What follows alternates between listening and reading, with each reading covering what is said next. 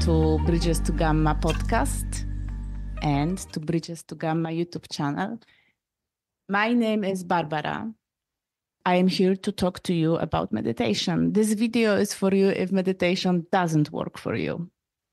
I practice as an emotional healing facilitator, and in my work, I meet different people with different reasons behind the statement, meditation doesn't work for me.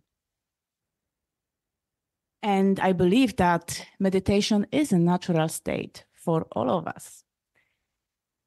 That is a wonderful tool that can help you in your healing process, just in everyday life, in achieving whatever you want to achieve or creating whatever you want to create. And that it is fully blossoming in our life when we incorporate that spiritual aspect of us that is forgotten in our modern society. And emotional healing work is slightly different than counseling or psychotherapy because it is focusing on giving you back the power. So you are learning how to navigate through the ups and downs of your emotional life. And it is also highlighting the importance, how important the spiritual aspect of human life is, and especially when it comes to the healing processes. Okay, so let's focus on the subject. Why meditation doesn't work for you? Or maybe you are curious why it doesn't work for your partner, for example. So when I approach someone that says that it doesn't work for them, I usually get curious.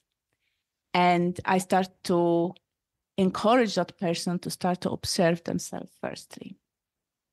And there is that little trick in here. Because as you start to observe yourself, you are actually going within. You are changing your focus point from the outside world to you, to the way you feel, to the way your body feels, to this, what your mind is doing. And this is already a layer of a meditative state. I say a layer because you can go deeper, deeper, and deeper. All right. So what do I mean when I say I encourage someone to observe themselves? All right. How to explain that? Basically, we want meditation to work for you. So it's not about you adjusting to a certain form of meditation, like, for example, mindfulness meditation, because you're just going to go through the recordings and wait till the timer will stop and it's the end of the practice, and it will not give you the benefits that you are looking for.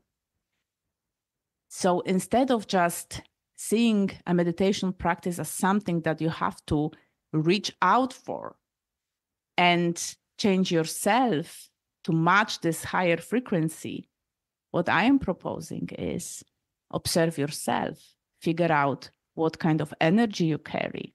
And I will say more about that in a second. What are your thoughts doing? How does your body feel? And let's adjust meditation to you. There is so many different ways of practicing meditation. And my goal is that you can feel, the moment you will feel that space within you, the moment you will feel how I like to say, tasty meditation is, you will want to come back to this meditation pillow and do your practice. Okay, so let's use a little example here with that observation. So I have one client, yes, and it is an imaginary client. I'm just creating an example in here. A man is coming into the sessions and he says that he cannot meditate. It doesn't work for him. So I encourage him to observe himself, to check in with his energy, and to describe it back to me. And as he's doing that, something is happening with his consciousness state. You see, in our everyday life, we are active mostly on our beta brainwave. This brainwave is useful when you have to go through your to-do list, go from task to task during your day. And it's very much focused outside. When you are stressed, you go to the higher beta brainwave and flight or fight mode. And it is very difficult to go within into the meditative state from that fight or flight mode. But that is a subject for another podcast. So we have that man on the beta brainwave focused outside. And as I ask him to observe his energy slowly, because that depends from the person, he starts to go within. And usually, so for this client, imaginary client, it was very difficult to describe his energy. He didn't know what to do. He didn't know what he's even describing. And he just couldn't start. So I encouraged him to inform me, start to just tell me how is it throughout your day? How is your energy in the morning? How are you acting when you are out with friends? How is your energy when you're going out to nature? Tell me the story. And he had to kind of take a step, which that was the first step, and it was difficult to go from this focus outside on to do list to start to describe his energy. But that was the first step towards meditative state, to realize, oh, I can't even, what do you want from me? What? My energy? Describe what? It's very important to find yourself in that place when it is difficult for you to meditate. So then I guided him, I encouraged him to describe, as I said before, his day and how his energy is changing. And he started to describe that he is very active, that he is loud in the room and likes to go into the discussions with others, that he calms down when he goes to the nature. And we realized that his energy is strong, that he is actually connected to nature. And that the next step, when he already was more focused inside, was to use that more metaphoric, symbolic description, colors, shapes, symbols. Few minutes before, it would be impossible for that man to describe his energy like that. It would be too big of a jump. But now he can imagine his energy as a color. He can imagine his energy as, and let's say that he says, my energy is dense, strong, and it's radiating with blue light, let's say, And he's able to say that because he's more and more tuned within. And he's just describing what he's feeling. And now that branches out. You have to always find with yourself or with your clients something that works for you. If it's not color, maybe it's a sound. If it's not a sound, maybe it's a shape. If it's not a shape, maybe it has a temperature. Sometimes when I work with people, it's only one word: spiky, dense, dark, strong. Sometimes they go more into detail in describing their energy. But the point of this exercise is to switch from beta brainwave to alpha brainwave and to go within. Then you look at your thoughts. What is your mind doing? Is your mind going to overthinking? Is there an action? Oh, am I doing it right going on? Is your to-do list coming back and is being projected for you in your inner screen? Or maybe some other thoughts start to come to the surface. And again, this is another layer, another level. I should actually say deeper level. I'm pointing up, I should put down deeper level. As you start to observe your thoughts, you kind of go into theta brainwave, and then our aim is to take you to gamma brainwave, which is this, what we meditators serve. This is the wave that we serve in the meditation. However, already, if you're able to go into the alpha mode, you will regenerate, you will get creative, you will relax. If you are able to go into the theta brainwave, and this is also achieved with hypnosis or yoga nidra, or if you do something that is repetitive, you are able to regenerate your body and to in the healing process. And again, that is a subject for another podcast, theta brainwave and healing process, what you can notice when you are in that semi-awake, semi-dreamy state. It's a wonderful source for progress in your healing journey. But all right, let's come back to the main subject now. You are observing your mind, and you are actually going deeper within. You're observing your thoughts.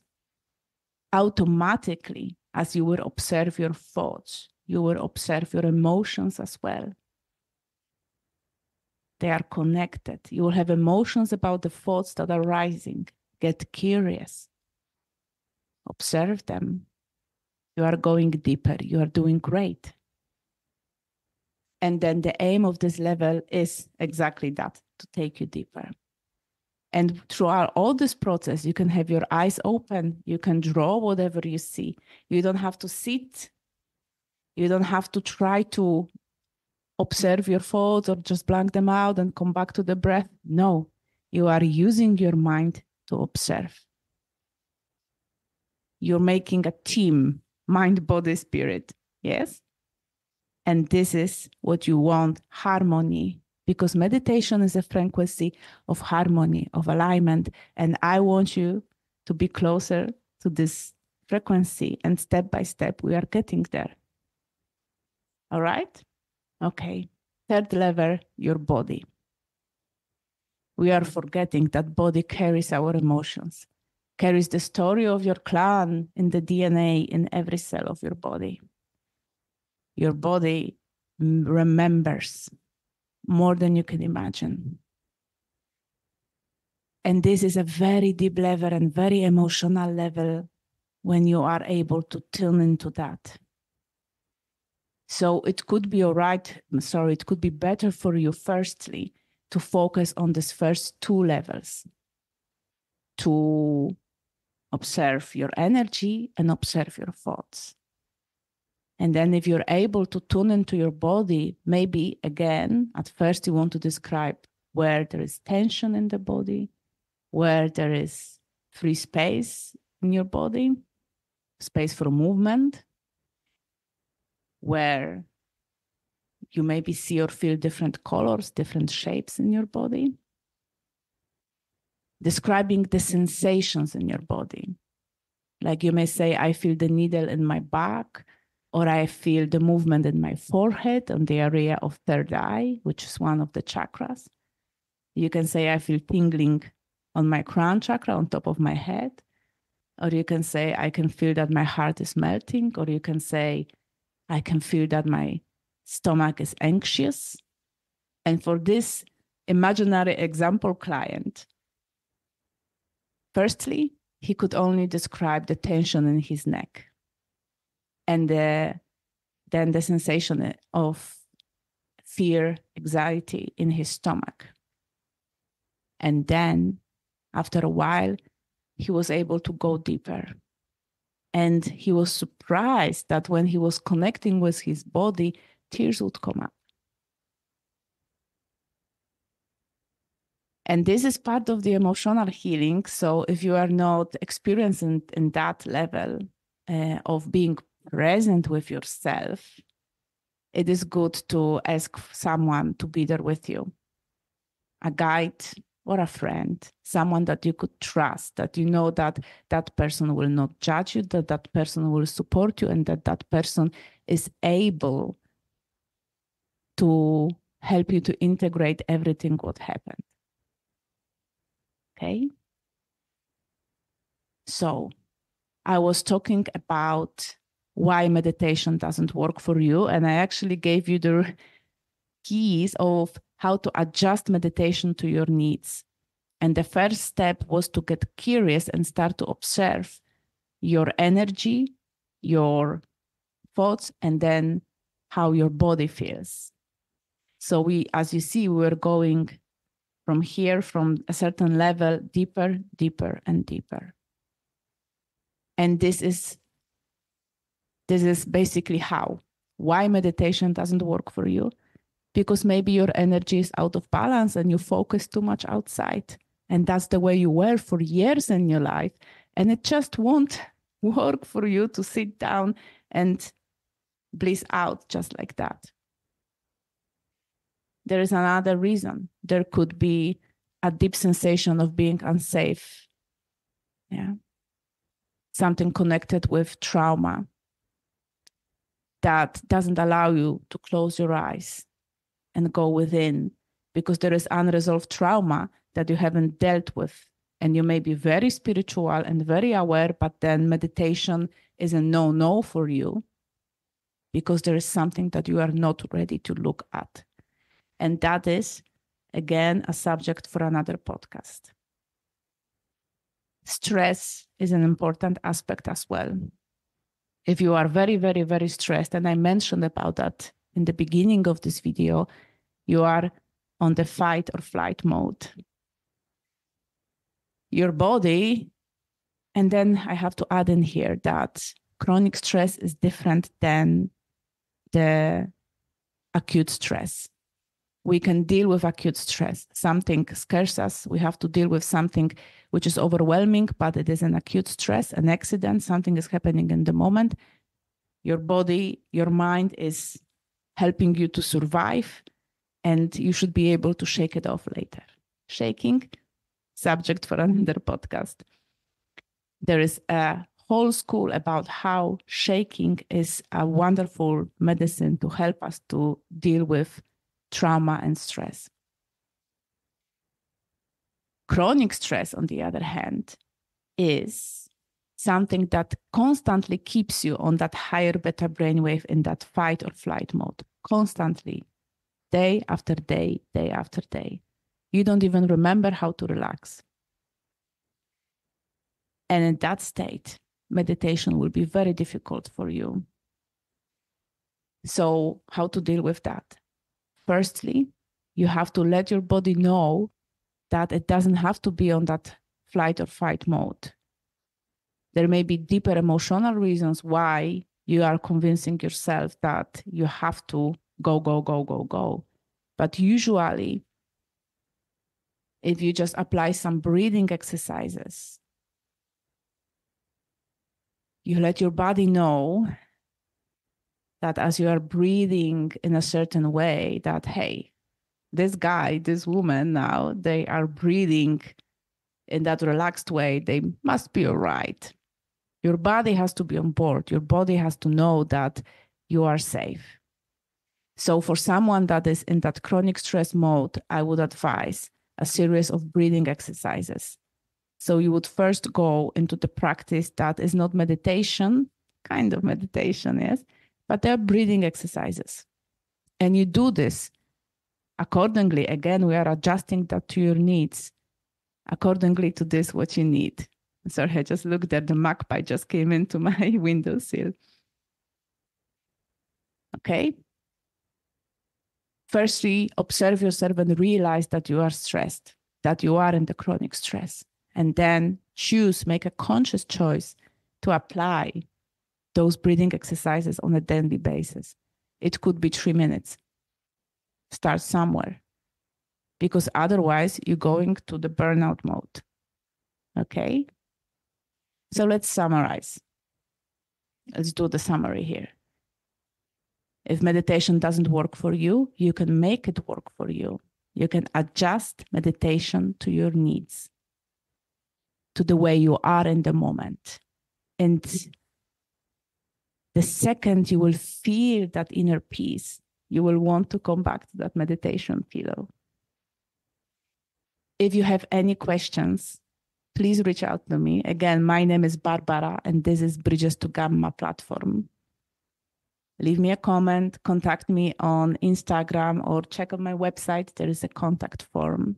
If you like this video, give me thumbs up. I greatly appreciate that. I would love to hear from you. Have a wonderful day. Take care.